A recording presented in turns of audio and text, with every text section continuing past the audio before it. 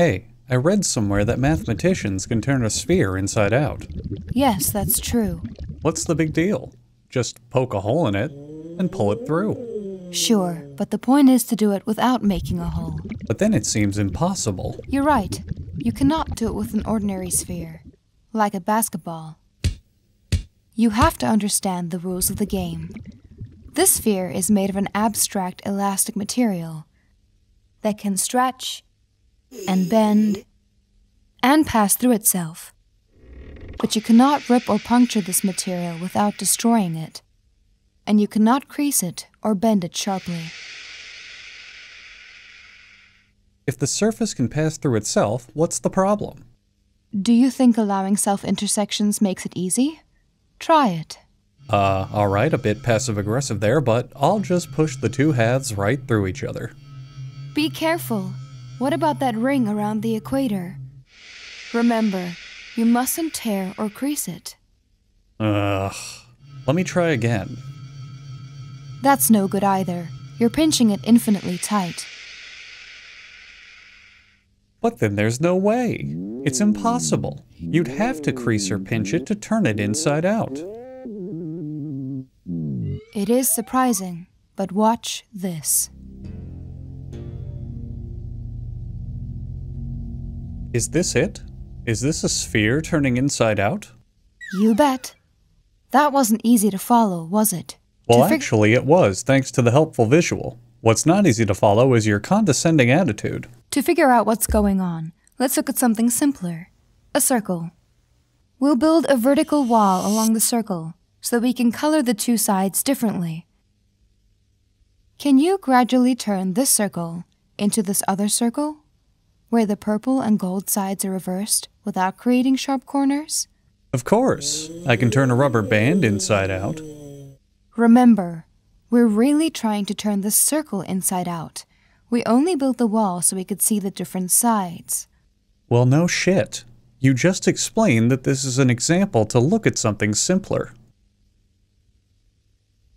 Alright, let me try. Watch out. That was a sharp bend. If we could make sharp bends in the material, we'd be able to turn any curve into any other by moving each point of the initial curve in a straight line toward a target point in the final curve.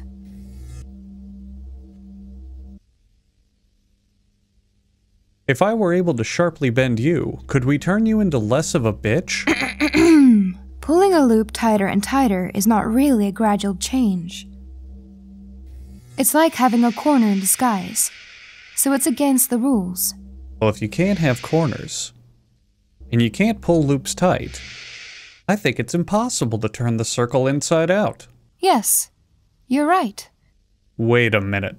Am I supposed to believe you can turn a sphere inside out, but not a circle? Yes. There is something fundamental about curves that would have to change if you were to turn a circle inside out, and that something cannot change under our allowed motions. And what's that? I'll explain. Imagine a monorail atop the wall. Now, the rule about monorail traffic is I know how a monorail works. Okay, are we just going to keep pouting like this? Are you here to learn how to turn a sphere inside out, or are you here to whine and cry? On this track, the car is always turning left. As it goes around the circle once, it makes one full turn toward the left. On a more complicated track, the car might sometimes be turning left, and sometimes right. But the net amount of turning after one complete circuit is always some number of full turns in one direction or the other. The number of full turns it makes toward the left is called the curve's turning number. Turning number, 'cause it's turning. Right, that's so clever. Did you come up with that yourself? For a curve where there is more turning toward the right than toward the left, the turning number is negative. Hey, and if there's no net turning, the turning number is 0. Right. I had a hard time following the net turning for this winding track. That's natural. But there's another way to... fucking excuse me. I forgot that you, the overlord of science and geometry, struggled to grasp how us pathetic mortals can have difficulty with this simple venture. Okay, are you going to behave? Or am I done teaching you how to turn a circle inside out for the day? If we find every spot where the track is facing due east, the track is curving away from us. Viewed from here, it looks like a smile. Ooh, smiles. Ooh, yeah, it's like I'm a 4-year-old. At these places, the car would be turning left. At others, the track looks like a frown, curving toward us. At these points, the car would be turning right. The net number of full turns increases when the car passes a smile and decreases when it passes a frown. Starting at 0. 1, 2, 3, 4, 3, 2, and we finish with 3. The turning number is the number of smiles minus the number of frowns. I see. The turning number measures happiness. If you insist. So your turning number is probably deep in the negatives, huh? Now the nice thing about the turning number is that it remains the same when a curve changes according to our rules. Frowns and smiles can appear or disappear, but only in pairs that balance out. The number of smiles minus the number of frowns never changes. So a curve can only turn into another curve with the same turning number. Right. The turning number is the fundamental property I mentioned before. Now, what's the turning number for the 2 circles? Remember to use smiles and frowns to help you out. Do I have to? I can't just look at the curve shape in relation to the purple walls? Use the fucking smiles and frowns. This one has 1 smile and no frowns, so the turning number is 1. And if the goal is outside, 1 frown and no smiles, -1. It makes sense. On one curve, you're turning left all the time. On the other, it's the opposite. It also makes sense immediately, if you're not a total fucking moron. Well then, I'm surprised you figured it out. So the reason you cannot turn a circle inside out is because you're an uptight bitch. And also the turning number would change or something. But wait, doesn't the same argument prove that you can't turn a sphere inside out? This sphere has a 3-dimensional smile. And this one has a 3-dimensional frown. So they have different turning numbers. Of course, a dumb sack of shit like you would think that. Your analogy is childishly cute. But to make it complete, we must look at a general surface and consider all the points where it is horizontal and gold is on top. We'll draw horizontal stripes to make these points easier to locate. Smiles are like bowls curving up. Frowns are like domes curving down. Ah, and I suppose you're like gravity, nothing but down. But there are other points where the surface is horizontal that are neither bowls nor domes. They are saddles and look like smiles from one direction and frowns from another. Near a bowl or a dome, the horizontal stripes form rings. Near a saddle, they form an X. Oh, you dumb bitch. Oh, you dumb, stupid bitch. I fucking got you now. Spheres don't have saddles. And your inability to grasp basic concepts is why I'm the one teaching you here. A dome and a saddle can come together and cancel out. Likewise, a bowl and a saddle can cancel out. But bowls and domes, like electrical charges of the same sign, normally don't get near each other. The unchanging number for surfaces then is this. Add domes and bowls and subtract saddles. This number is 1 for the sphere, no matter which face is out. Okay, I'm willing to believe that turning numbers don't prevent the sphere from turning inside out. I would immediately believe it if anyone but you told me. But none of this means you can actually do it. Well, again, someone else could probably do it, but you specifically never could. Oh, I know. I know it's so hard for you to see. I get it. You're trapped all alone with yourself inside that dumb, caveman-like brain of yours, rattling these concepts around in your skull back and forth, desperately, oh so desperately trying to grasp something beyond the basic perception you have of this universe. You know there's concepts out there beyond what you can see. Math that calculates things above the numbers you can count on your fingers. You're aware of how much of the universe you don't know, and yet you're trying so desperately hard to claim you can understand some of it. You don't need the answers to life's questions. You just need the ability to understand something above your current scope of daily life. Something, anything, to make you sound smart. To let you tell yourself that you're aware of anything outside of the most mundane parts of your existence. You want something to remind you of the beauty and wonders of science. But it all comes crashing to a halt because you know you're not that smart. You're not able to easily grasp these things. You struggle and toil and try your damnedest to put these pieces together and join in on these conversations without any doubt in your mind that you know what you're talking about, and yet you can't. Because things like this are just too difficult for someone like you. Fuck you. Steve Smale proved it was possible in theory in 1957. But it took 7 years before Arnold Shapiro found a practical way to do it. Since the problem remained hard to visualize, more methods were invented later by Bernard Morin and several others. I'll show you Bill Thurston's method, invented in 1974. Let's go back to curves for a bit. Remember that this circle can only be changed into curves of turning number 1. Have anything to add? No. Odd. Normally you have some sort of unhelpful, unfunny quip to say right now. Now, can the circle be turned into Still not allowing sharp corners, right? Of course. Now, can the circle be turned into any curve of turning number 1? Say, this one? Let's see. I'll try to go backwards from this curve to the circle. I think I got it. There. Well done! Fairly slow compared to the average time spent on this problem, but your ability to actually solve it should be commended. Now, try this one. Man, this one may be a bit too tricky. It's all tangled up. Kind of like you are in that divorce. How's that going, by the way? You know, your divorce? Heard you might lose custody of your kid.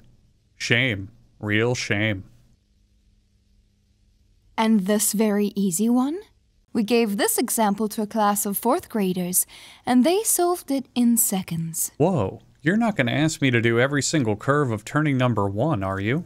I would love nothing more than to waste your time with these pointless exercises, but unfortunately, I'm contractually obligated to try to teach you something. What we need is a general method. Do you remember the simple way to transform one curve to another when sharp bends are allowed? Yes, you just go straight from one to the other. That's the one. When curves have the same turning number, this method can be adapted to work without sharp bends. The trick is to add waves to the curve. Can we do it on a simpler one?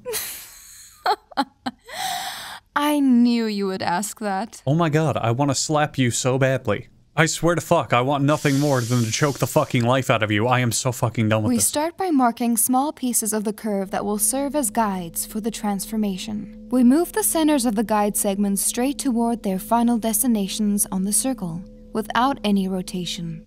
Next, we rotate the guides so that they are lined up with the circle. And the waviness is how we move the parts in between. We make the connecting segments between adjacent guides bulge out into corrugations. What are you? This allows the segments to move freely around each other as long as they remain more or less parallel. Give me that! Hand that over right now, you cocky piece of shit. Taking my script like that, how dare you? Tricking the people at home into thinking you know what you're talking about? How dare you? Yeah, and I'll bet you wouldn't know jack shit about this either without that precious script. I wrote the script, you dick sneeze. I have a PhD in theoretical mathematics. This is my course. Where were we?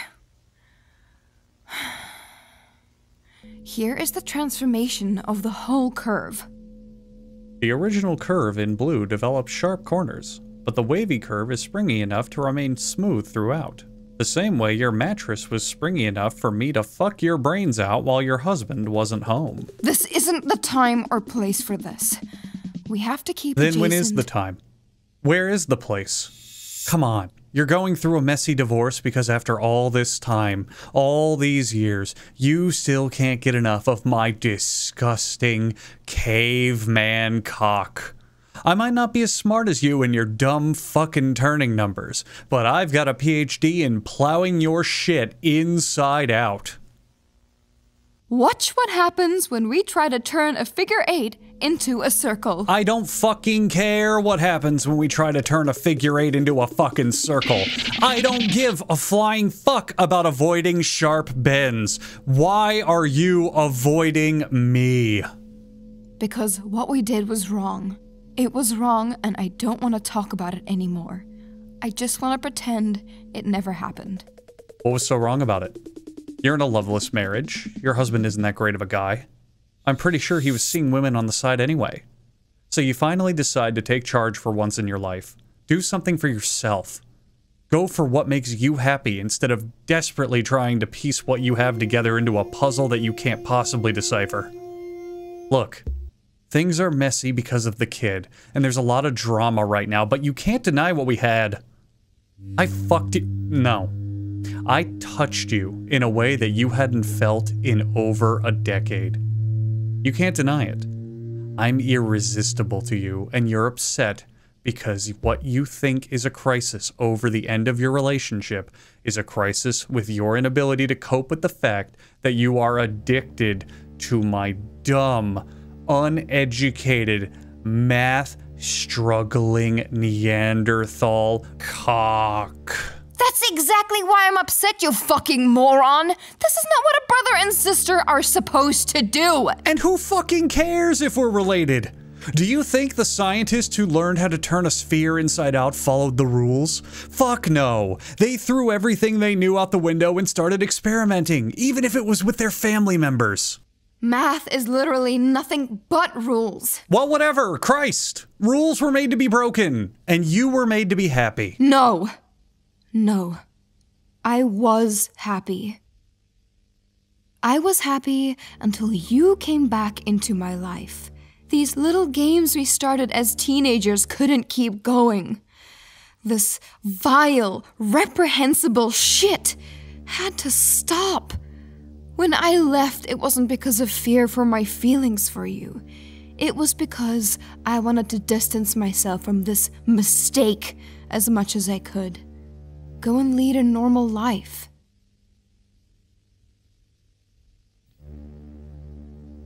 Mistake, huh?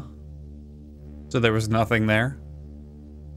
You know, your husband and I talked. We talked a lot. We weren't exactly friends, but we were very chummy. And you know what he told me once? No. He told me you screamed my name during sex. Stop. He told me you did it more than once. Fuck you. And he said you explained it was a bad habit you got from sharing a room with me for so many years growing up. And he thought nothing of it, but I think he knew. He knew something. He had to. It was so obvious. I mean, you react to these things without even thinking about it. I can see it now. You're running through all these taboo thoughts in your head on fucking replay. And there's a part of you deep down that loves it. That's not true. Hey. Listen. It's okay. I didn't come here to hurt you. I was never here to fight you. I don't give a shit about the money they're paying me for this, or the turning the spheres inside out, or who's right or who's wrong. I just wanted to get you back. Let's put all this petty bullshit aside for a minute and look at the facts. I'm here, right now, and I'm willing to try to make this work. Whatever it takes, moving away, fake names, whatever, it doesn't matter. We can make it work. We can always make it work. But you need to be honest with yourself. You can't deny these feelings. You're right. I've been lost for so long. I felt empty. I always thought I could find comfort in the sciences. Everything makes sense in math and geometry and physics, and anything that doesn't, we can actually figure out. I dedicated my life to numbers because I knew they could never confuse me. But here I am, just confusing myself. Tricking myself into thinking I'm not already who I am. Man, fuck science. When was the last time you ever used science in your life? Life's all about feelings and what you feel. I know how I feel, and I have a pretty good idea I know how you feel. But think about it, when was the last time you ever used anything involving science? Who gives a shit? What is science gonna get you a job in the science department of the science center in the science building run by the scientists? No. Fucking Christ, no. You know what your life's gonna devolve into? You're gonna care more about what fucking characters die in your favorite drama TV show and how much free fucking time you have to spend with your friends this weekend than anything that could ever happen in science. It doesn't matter. Science is completely irrelevant to anything. Who in the shit has ever even seen someone into science? Like real science. I don't mean when you're sharing fucking like social media posts about like pictures of science stuff like, oh, new star discovered and it's super bright. No! You think fucking no one cares about the actual science? The people who actually find that shit go down in history as big loser nobodies. Just let go and follow your heart. Just let it all go. Yeah, fuck science. That shit's for nerds. Turning a sphere inside out without poking a hole in it. What was I thinking? That's impossible. You'd obviously have to pinch or crease it to turn it inside out. Yeah, now you're talking. Come on, let's get the fuck out of here, Oni-san. So, do you think we should tell Mom? She already knows. What? How? Well, why do you think she and Dad have the same last name? Because they're married? You have a lot to learn about turning things outside in.